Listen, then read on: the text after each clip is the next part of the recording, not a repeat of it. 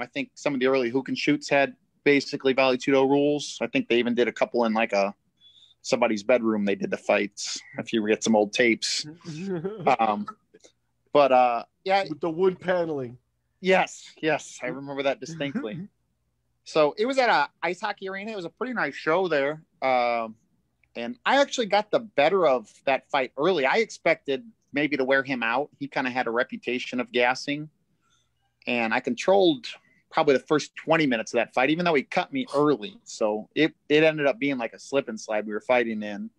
But I actually gassed later, and he started winning late in the fight. And I don't know. I think he finished me at, like you said, right around 31, 32 minutes. And that was only one of the few fights I've ever really had to go to the hospital. I mean, I was in pretty bad shape, like dehydration, concussion. I had to get stitched. I mean, I was a senior in high school then, so I was pretty young.